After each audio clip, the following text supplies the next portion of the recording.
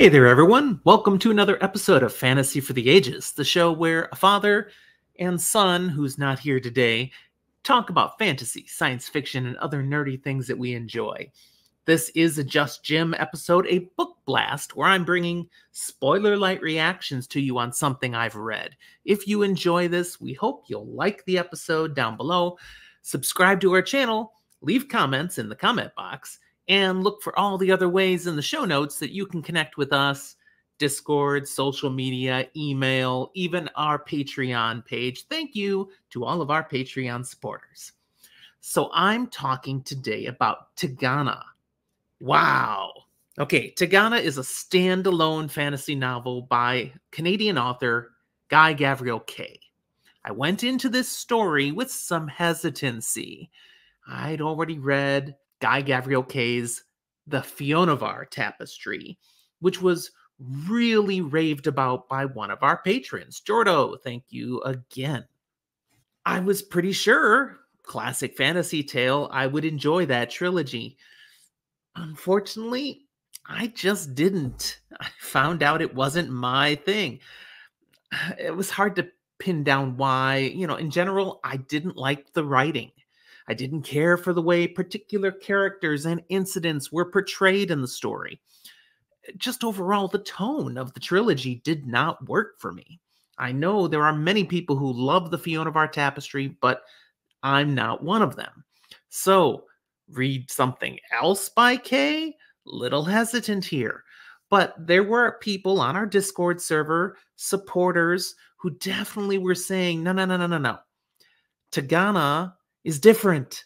People who had read both the Fionavar Tapestry and Tigana assuring me I should go for it.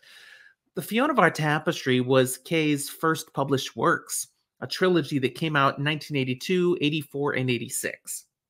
Then there's a gap of 4 years before Tigana is published, 1990. Okay, people are recommending I might want to try it. I like to follow people's recommendations, but I also was, I'll admit, intrigued that a wonderful fantasy story could be encapsulated in one standalone novel. This is not part of a collected set of works. It's not the start of an epic fantasy series of 10 to 15 books. You just got Tigana, one book, and yet people rave about it. It was a hit, both critically and commercially. There must be something to it. So, all right, I'll give it a try. Now, having read Tigana, what can I say? It's tremendously better than the Fionavar Tapestry, in my humble opinion. None of the issues that I had with that trilogy were present in Tigana. In fact, completely the opposite in some matters.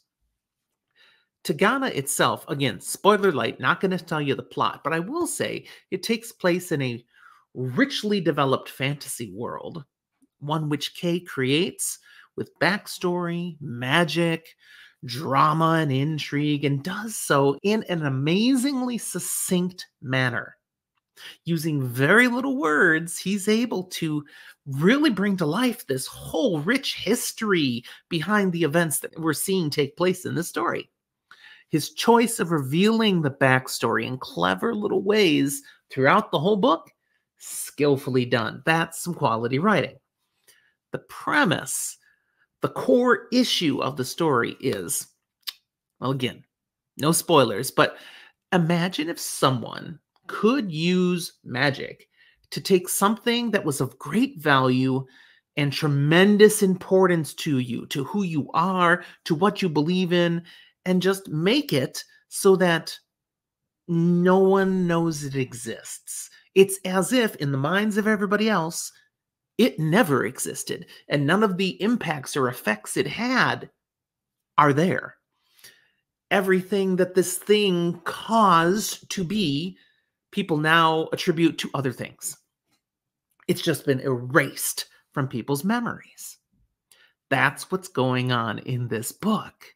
And any attempt by the few people who do know of this thing, any attempt they make to communicate about it, falls on deaf ears. People literally just blank out. They cannot hear what people try to say. That is some devious magic, and it greatly impacts the people and the entire world that we meet, and not in a positive way. Deciphering the mystery and determining if and how this can be made right again is a primary aspect of the story. I never read anything quite like this in other works that I'd read, so the creativity was quite valued and thoroughly enjoyed by me. I'll also say I truly enjoyed the characters that Kay brings to life in Tigana, even the bad ones.